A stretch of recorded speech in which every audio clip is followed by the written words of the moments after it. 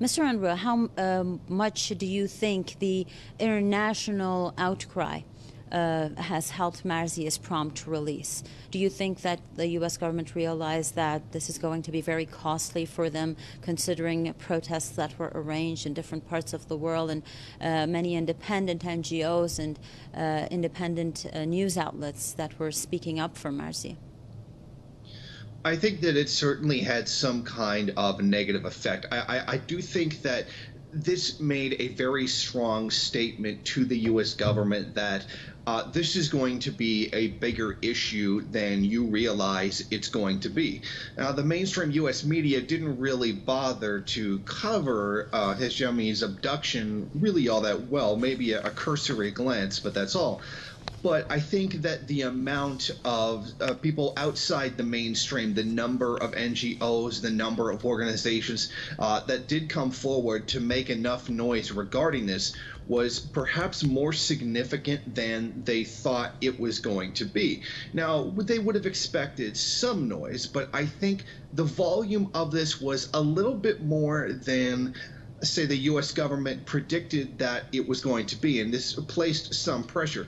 It's hard to hold someone in this situation who isn't charged with a crime, but you're essentially holding them in violation of the law. Now, if some kind of anti-terror law had been used, or was she was being suspected of some kind of, terrorist act or connection to terrorism or something like that, then it would have been very easy to hold her for a long time. But given that they eventually explicitly said that she was not being charged with a crime, then that gave the fuel necessary for much more public outrage to have a greater foothold in the debate that was probably going on.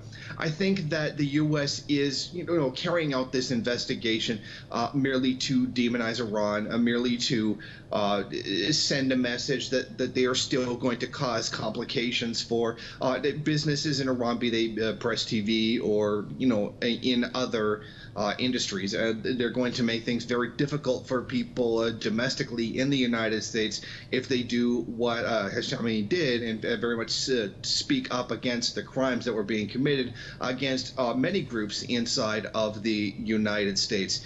And I think that it was wholly necessary to make as much noise as it was to let the United States government know that if you do come after journalists in this way, if you do come after news media personalities, those who are not in the big club, who are not part of the mainstream media elite, that there is going to be consequences of some kind. So thankfully she has been released in this situation, but I think it's necessary in this situation to expand it much further if possible. I think that a lawsuit against the U.S. government for this abduction would be the right way to go. Try to hit them in the pocketbooks, take them to court, get things on record, but that's a very long and expensive process, one that the average person is not capable of going through. But I think that